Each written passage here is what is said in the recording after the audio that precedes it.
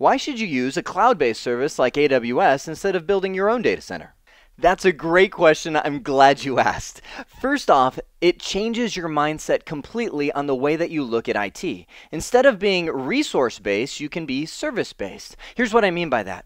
As you get involved in IT projects in the past, you would always have these grand ideas of we could do this, this, and this, and then it always comes back to, oh, but we've got those 5 servers, or, oh, we've got that bandwidth limitation, or, well, we're in the United States, so we're going to have a lag when we're reaching customers in XYZ region of the world. You always have these resource-based limitations, but now those all go away because from Amazon's perspective, or I should say from our perspective, Amazon knows exactly what it is, but there's infinite resources at our disposal, from disk space to server scalability to bandwidth amounts. It's all wide open and we just pay for the amount that we use. That completely changes your mind and how you approach IT projects. Second, it's instant, meaning I don't have to wait for shipping times. I don't have to go rack and stack the equipment. I need 5 servers, I can instantly get them. Matter of fact, I need 500 servers, I can instantly get them. That's all right there available for me. It is a non-commit architecture. I can't tell you how many hundreds of case studies there are now emerging from AWS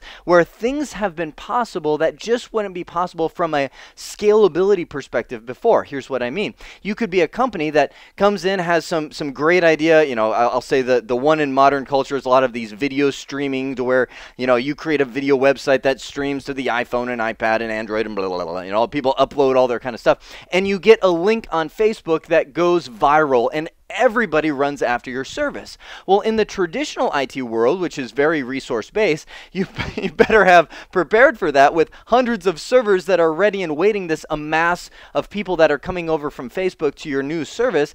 But then you also have to think, okay, well, what happens when that amass slows down? I mean, if you look at just about everything now that is in the, we'll call it the viral marketing, you have this like, okay, we launched the service, and then bam, you hit that Facebook post or something, and your demand is off the charts, and then it slowly tailors down. Well, in the traditional world, you're buying servers to make sure that you get this level up here. You're guessing because you think that's about what's going to happen, and you get there, receive that customer satisfaction, but as it comes down, you now have all of these resources that are sitting there being wasted, or I'll probably say the worst one, I don't know which is worse, you tell me, where you bought this amount of servers, so all of a sudden you get that Facebook post, and you have bam, and you have all these dissatisfied customers because your service broke, it was too slow, it couldn't handle all this kind of stuff. So these are now customers leaving because they were dissatisfied with it until it gets back to a reasonable amount, and maybe now you scramble to go buy more servers and bring your resources up or whatever.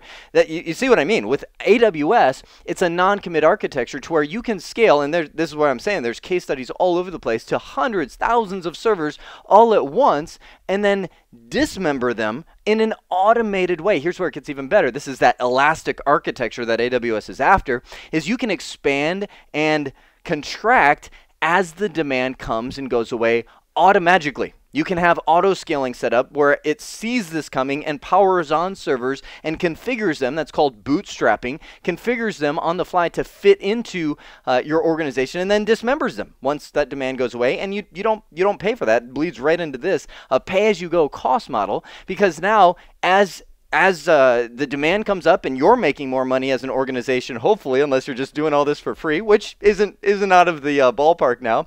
But with your organization, you're only paying for what you use.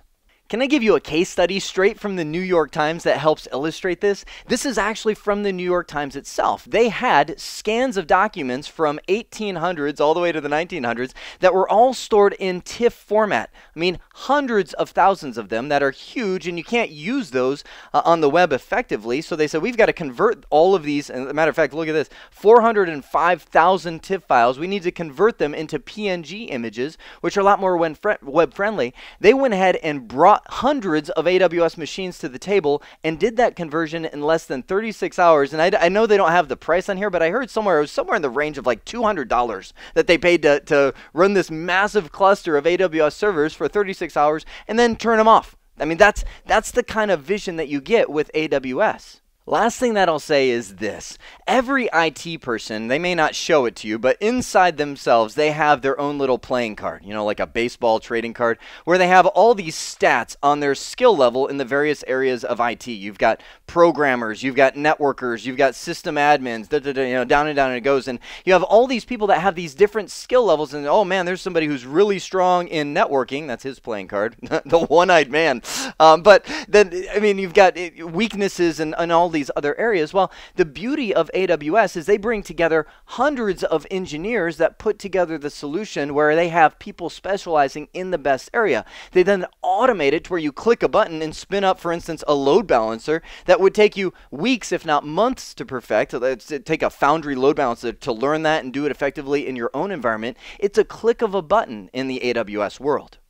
Can I wrap up this MicroNugget by telling you that I'm not paid by AWS in any way, shape, or form. I'm just telling you it makes sense. So with all that being said, there is a lot more AWS training over at cbtnuggets.com. My name is Jeremy Chara. I hope this has been informative for you, and I'd like to thank you for viewing.